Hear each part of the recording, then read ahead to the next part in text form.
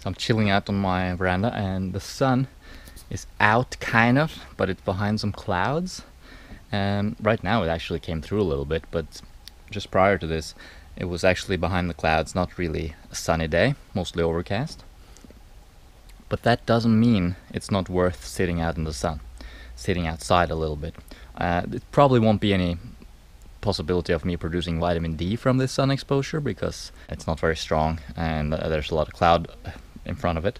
So I'm not really sitting here for the vitamin D. Well, the main reason I'm sitting here is just because it's enjoyable to be outside, just enjoying a little, sitting outside. It's just that's the reason I'm sitting here, really. But as an added bonus, I wanted to encourage you to sit out and sort of get sunlight on your body, especially in your face and into your eyes, even though it's overcast, because it stimulates the production of serotonin, which further stimulates the production of melatonin. Well, it's actually the precursor. Serotonin is the precursor to melatonin, the sleep hormone. So sitting a little bit getting some sunlight, not necessarily direct sunshine, if I mean, like now it's actually coming out and it's more of a direct thing.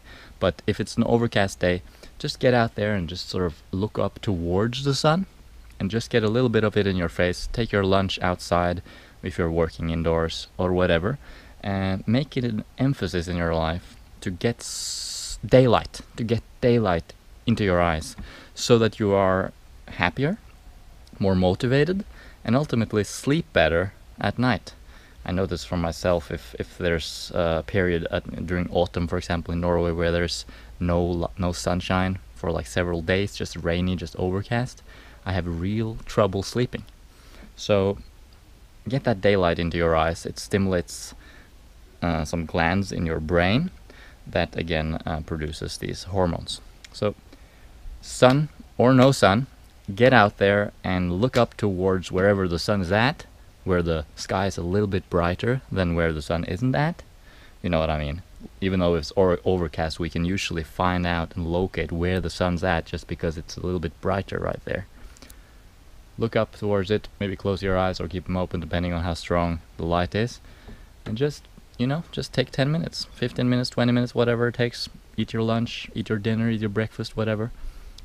Just bring sunshine into your life. It's important. Remember, we got lots of other videos on sunshine, so you can check out our sunshine playlist right here.